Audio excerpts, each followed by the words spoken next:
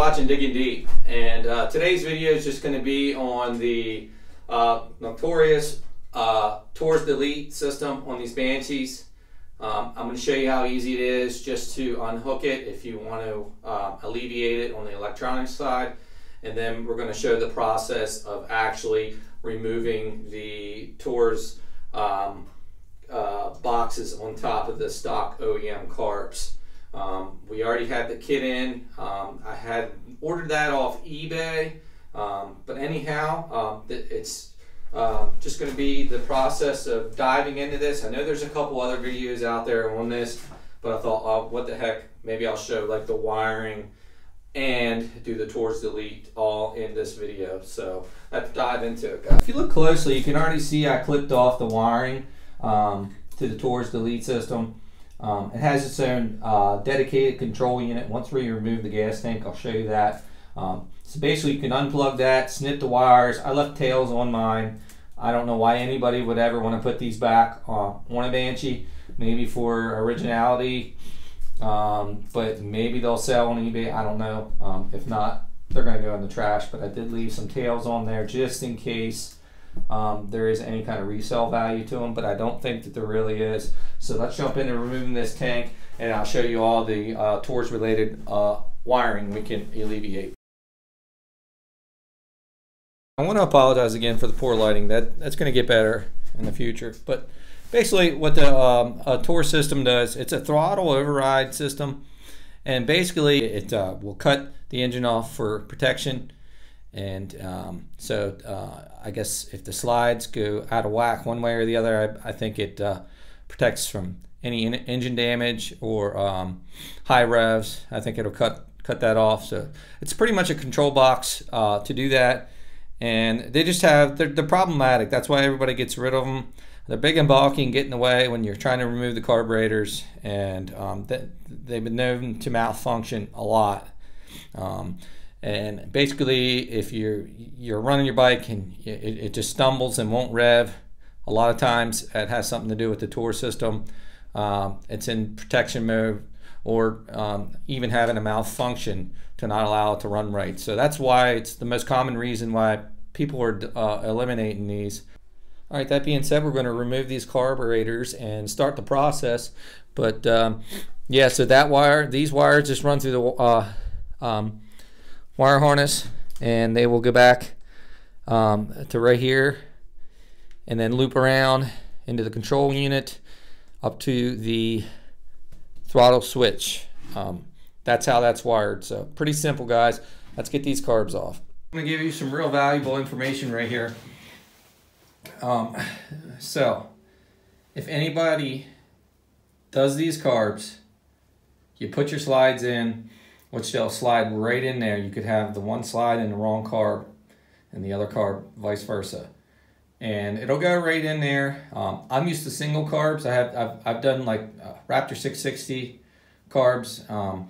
This is I'm more of a single carb guy. Like I'll work on boat engines, a little bit of everything, and I try to stay to where I do small engine work where it's single carb. But I'm starting to dabble into dual carb systems, syncing the carbs, all that stuff, but I don't know how far I'll go. Anyway, long story short, you can swap these around on the slides. Now, if you had a single carb, you couldn't go on any because your slide won't match up, but these will go back and forth from one carb to the other, which will not be right. And a good rule of thumb is to not mix them up, one. Two, if you look really closely, there is a synchronized glass, which mine is really foggy, but you can't really sync the carbs up too well by looking at the slides. But that notch on the slide itself should line up. You got to remember that notch goes on this side, and if my slide doesn't fly all over the place because I'm missing the clips here, I'll show you. And yep, it did. It definitely did. But that's okay. And the carbs will work without that little pin, but I highly suggest you guys get them. Once you get the slides in there, they won't malfunction. And Anyhow, look closely here to the slide and you see that little indentation. You want that to line up with that little clear glass screen right there. So that dimple, that's how you sync the carbs, guys. Like if you don't have an actual vacuum gauge to sync the carbs, that's the way it shows you to do it, I believe, in the service manual. And that's the way you do it and get them dialed in without doing it that way. But if you put these in the wrong ones, it will run way rich. And I found that out, and I kept telling myself, what is going on? I kept pulling them and going down the main jet size, kept going down another size and another size. It was still way rich, and I couldn't figure it out. Basically, what it's doing is choking the carb out because of that little kind of arc there is supposed to be on the intake side.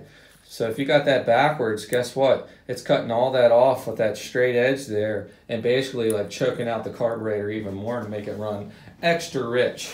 Ask me how I know. But I wanted to throw that in there just to help you all out. If anybody's maybe stumbles across this video and they're wondering why they put it back together and it's running crazy rich, that's why. Let's get these carbs off.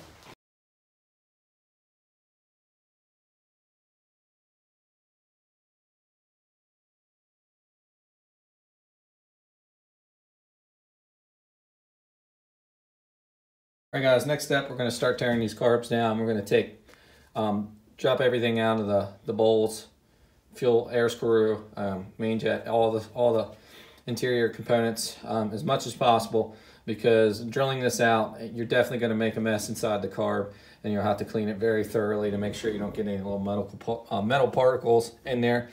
So guys, I think a common mistake is guys getting these carbs off and drill on the wrong side, and then you won't be able to get to it. It'll still work, I believe, but you won't be able to access it if it's on the inner portion of these carbs. So we're going to drill on the choke side. I just look at it like this. You see these clamps right here? Those clamps right there are the side that you want to drill. So let's get into it, guys.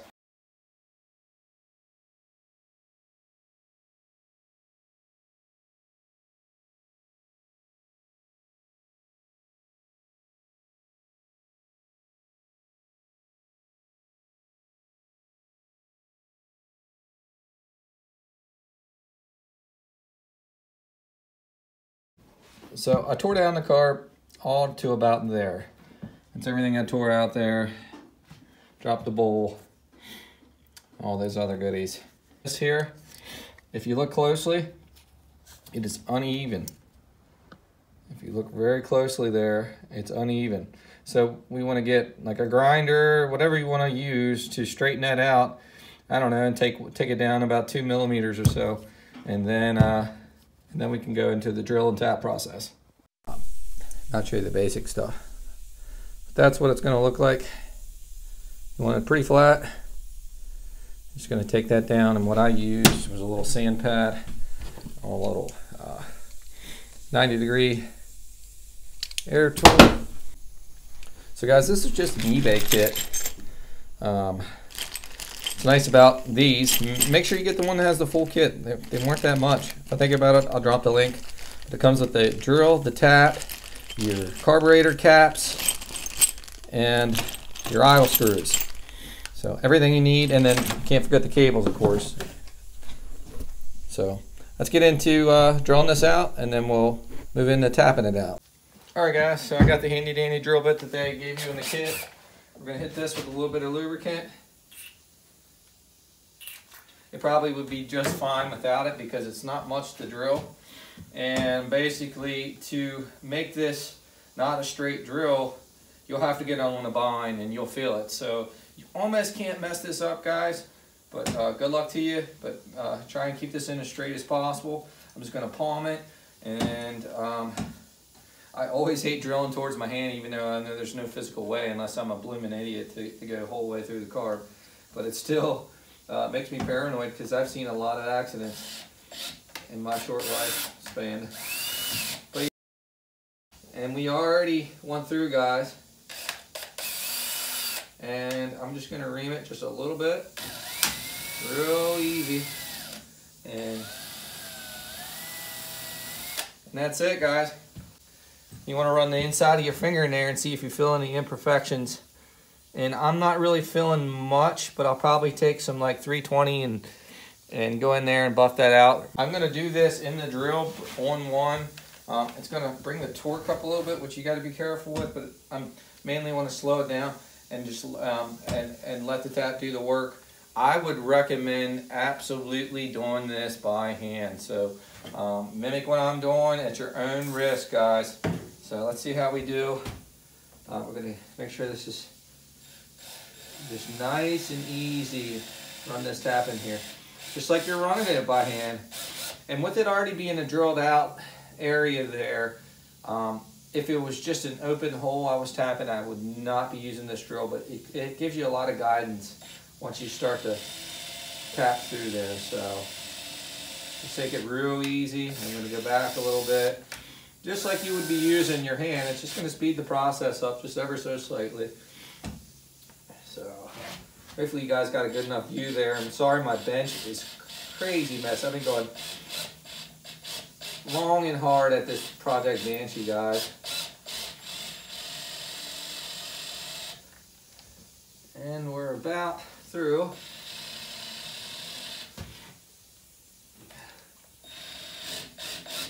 And then I'm just going to reverse it.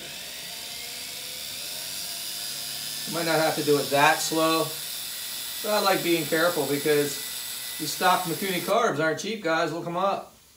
They are definitely not cheap. You can get yourself some Chinese ones if you'd like, but I don't recommend it. Alright guys, I'm going to run it through one more time here. Nice and easy. The start is where you got to be careful.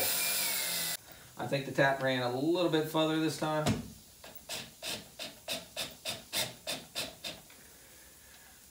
And we are coming through.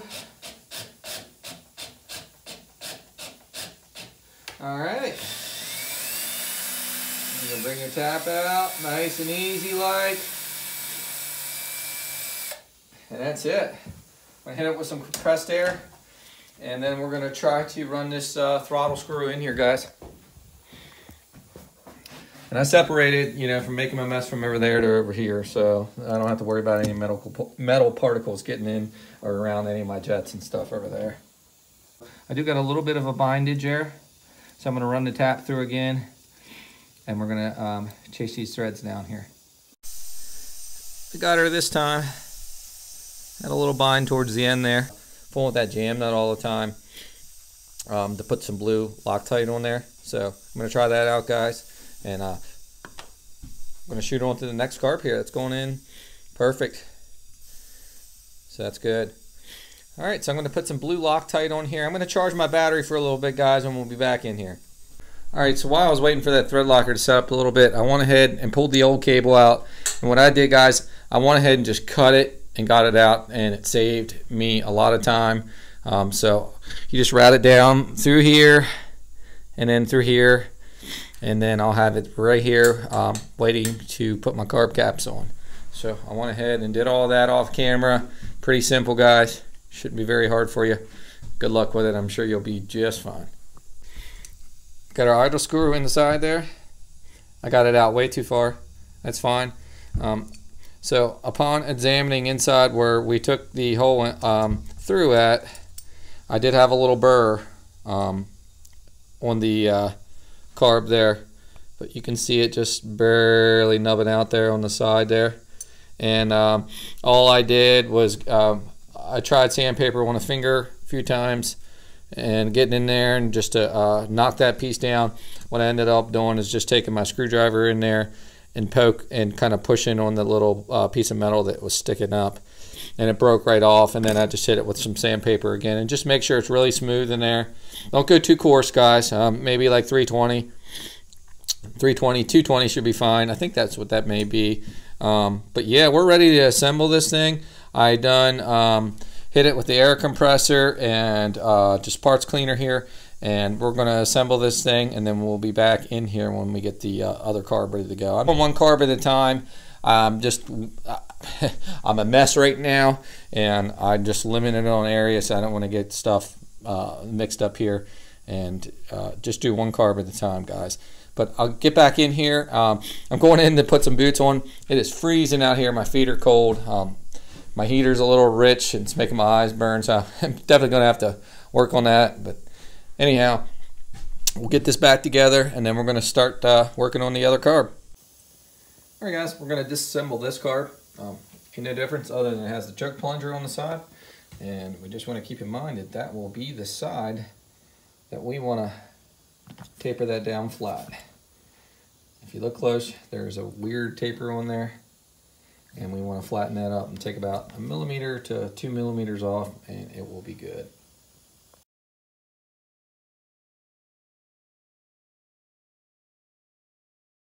So I wanted to make sure this footage was a little better than the first one. So I flattened that off. This one's a little bit more challenging to get to. I nicked the side a little bit right there. No big deal on this sweat, but it's a little bit more challenging to get in there on that side. But that's fairly flat, guys. I think that'll do the trick for us there. I see it's a little bit of a high taper back there, but I think that's gonna be good enough. That's pretty flat, pretty true. It doesn't have to be, you know, straight as a razor, but definitely better than what it is on the stock cards with that taper to them. So get a little shot of WD. Double check and think about your side. Let's start the drilling process here. Hopefully this is a little bit better angle for you guys. See, I grabbed right there, right off the back. So that just tells me I was a little cattywampus there. But that tubular insert there, that tubular pipe there, it makes it real hard not to be straight. So, and guys, it don't take much to get through here, and you will be right into the back wall of the carb. So just take it nice and easy if you don't want to damage the other side of the carb. As you can see, we're cutting pretty good. Probably about ready to come through here.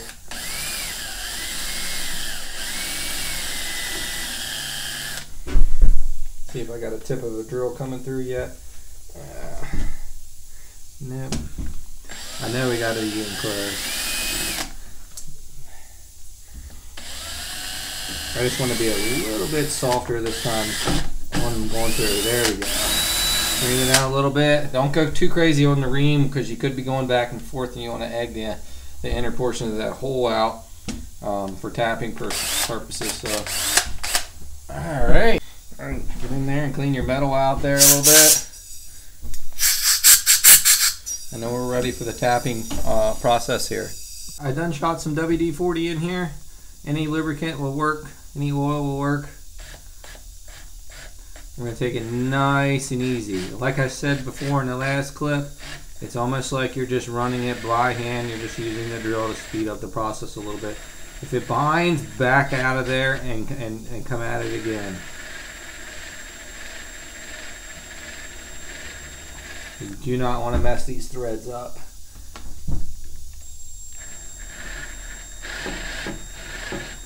I run it clean till I'm out of threads almost, and then even a little more afterwards, just to make sure your tap goes completely through. I'm going to back it out because I was getting a little tight there. We're going to pull some of this metal out. See that metal flying out? You want to get that out of there if at all possible. And then we're gonna hit it again, guys. It should go through even easier this time. 100%. If not, you got some issues. Alright. So we're not quite through there like I want to be. When you get to the end, it's gonna get a little bit tough coming through. And then just bring it back again. And I'm going to go in. I definitely got some burr action here, I can see. So we're going to have to clean that up. Alright. So hopefully that shot came out better for y'all. So I don't know how well I can get the angle for you guys, but if you look into here, you can see the little burr where that came through. There's actually two. There's one up top and there's one on the bottom there. So I'm going to kind of work it with a little tiny flat screwdriver and just see how hard they're on there, and then I'll come through with some 220 grit sandpaper and clean it up. Alright guys, I literally got in there with the screwdriver and they came right off. And check the back wall too. It's probably not a bad idea, especially if you know you blew through and hit pretty good. It shouldn't be enough to really hurt anything, but just make sure. I can see where my bit even hit that one, and I took it even easier. But I'm not feeling anything really that's gonna hurt anything at all. So again, just take the sandpaper and go in there and just kind of make sure you sand it out well and make sure everything's nice and smooth. That way we don't have no binding action on the slide. Oh man, that's money, dude. Alright guys, for the most part I think the hard part is over on both carbs. The other one's assembled and sitting back on the bike ready to go in. Just sitting over there. Did I take that washer off? Excuse me guys, yeah I did. I didn't remember that. There's a little washer that goes up at the top there. So we're going to take this idle screw out of our kit, and we're going to see how it runs in there. Last time we had an issue, we had to ream it out 1 or 2 more times, but I have a feeling it's going to screw in there. Got a little, see, I'm wrong. It is a little slow there, but do not force the threads, because that's how you'll booger up stuff, especially that's brass. Aluminum too, I mean, but just needed a little more. Probably just a couple little particles in the threads there that got caught up a little bit. Let's try it one more time, and we'll make sure it's coming through. Yeah, looks good guys. I don't know if you guys can see that very well or not there, but there she is sticking out. So alright, I'm going to save you all on the reassemble of the carburetor. I'm sure there's plenty of videos out there that shows how to tear these carbs apart, but we're just going to keep to what it takes to install the TORS system, or do the TORS delete.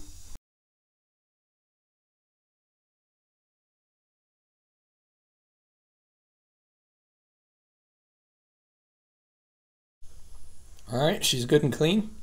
Get this thing reassembled, and we'll get it back on the bike. Alright guys, we got the caps ready to go here. If you ever have trouble guys with those O-rings dropping out, and trust me, you will curse when you're about to put it in place and they fall down on the spring, because once that happens it's a pain in the butt.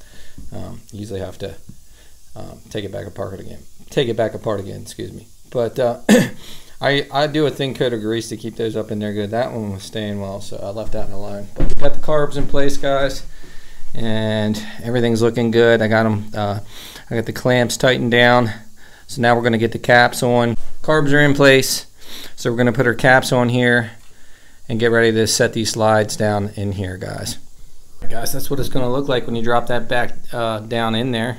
It's going to be so much better without those big, bulky TORS delete boxes on top there. So we're going to get this other one on, slide it down, and then we're going to go over the adjustments and what we do, getting the bike just about ready to fire up.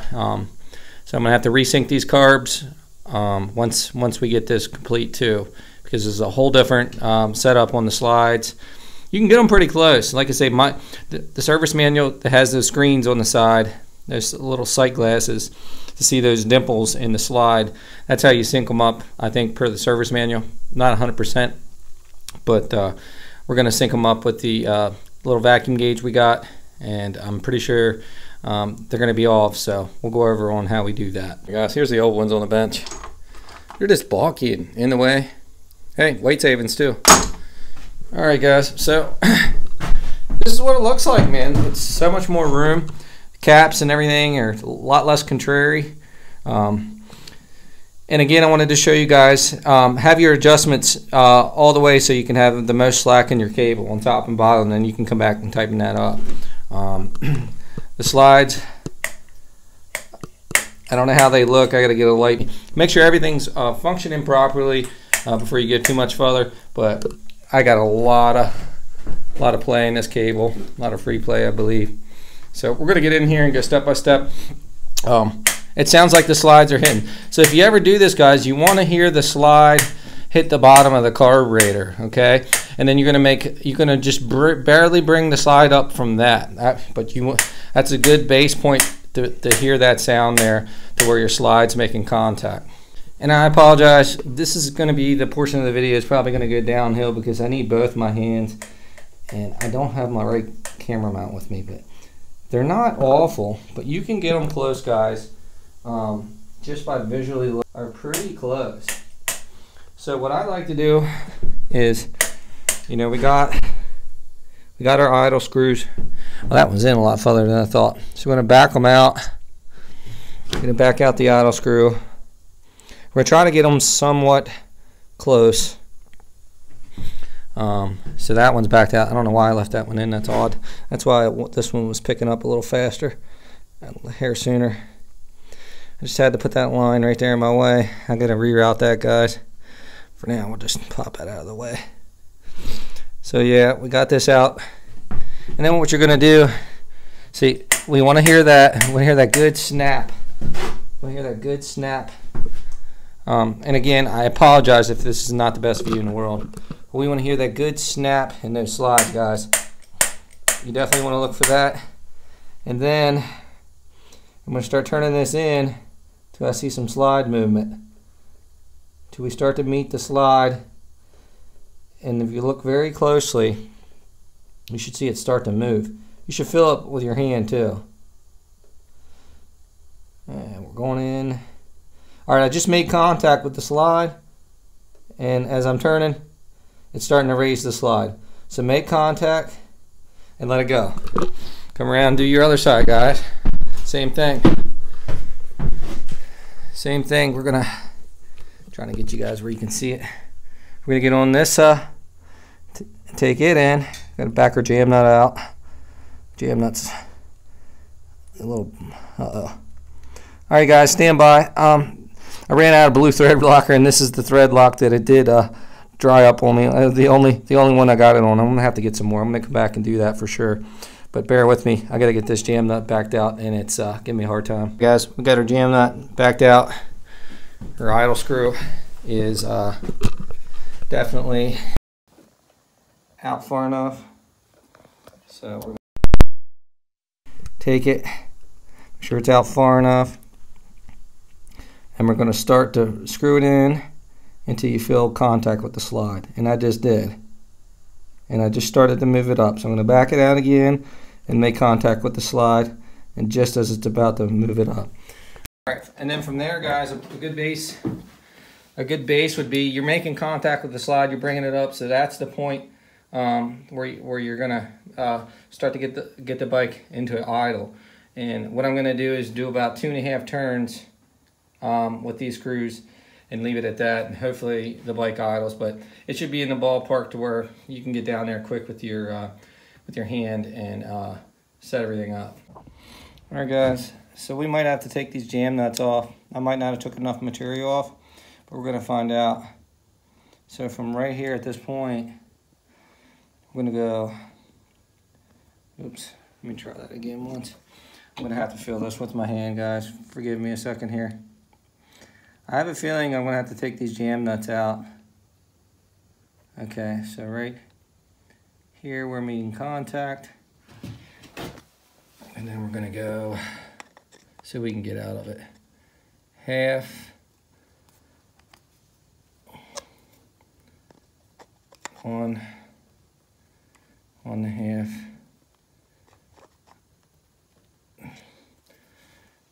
Well, guys, let me see. Yep, that is pretty much maxed out on the jam nut, which leaves me no room.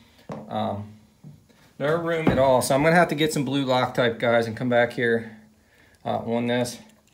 And I like that idea better because it'll make it way easier, I think, to not be so touchy in the adjustments. So let me see if I can dig around here, guys. I'll be right back. All right, guys. So here's something to point out. This one will work because I must have took more surface down and something to pay attention to. It's probably good to take a little Sharpie when you're resurfacing where these go in at, and know where you got to go take the surface into. But I managed to get the very last couple drops of blue Loctite on there, and we're gonna let that set up, and then we're gonna go back to getting these carbs ready to go. Looking pretty good here, everything's in. Now, using the blue Loctite idea is awesome, I think, great idea. The only downfall with that is I like how you could feel the idle screw, easily touch the slide, and know when you're right there to be kind of really precise with setting it up initially to feel when it hits the slide, and then do your turns to get it really close to where it should idle upon fire, which blue Loctite just fine, but it's hard to tell when you hit the throttle body or the throttle slide, excuse me. And that's the only thing I kind of would say it's not as good with the blue Loctite, but I think it's a great idea, and I'm kind of glad I did it, because there will be no worries with it running in and out when you're out in the trails.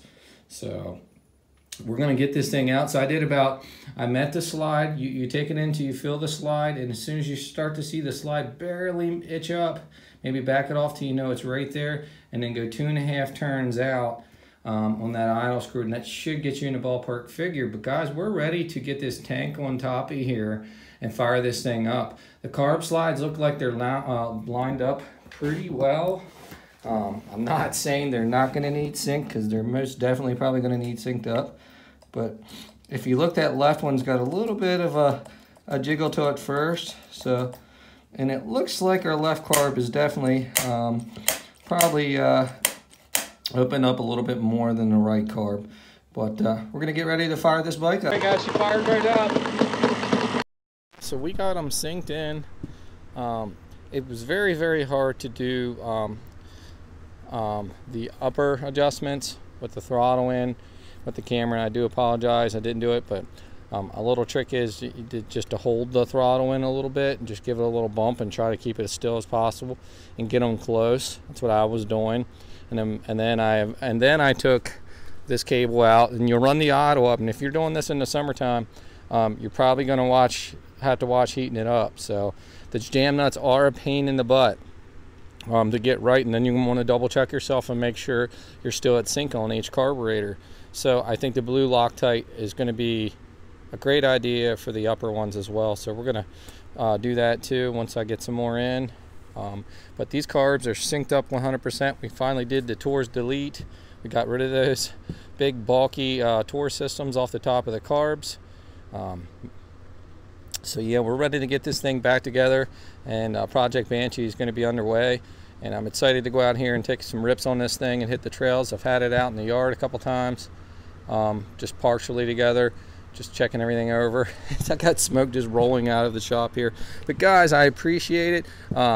Smash that subscribe button if it's your first time in here seeing the channel. Give me a like, give me a thumbs up, give me some suggestions. Any of you guys that probably know more than me with these Banshees, drop me a comment, give me some ideas. I'm looking forward to getting out on the trails with you guys, and thanks for watching Digging Deep, and we'll catch you next time.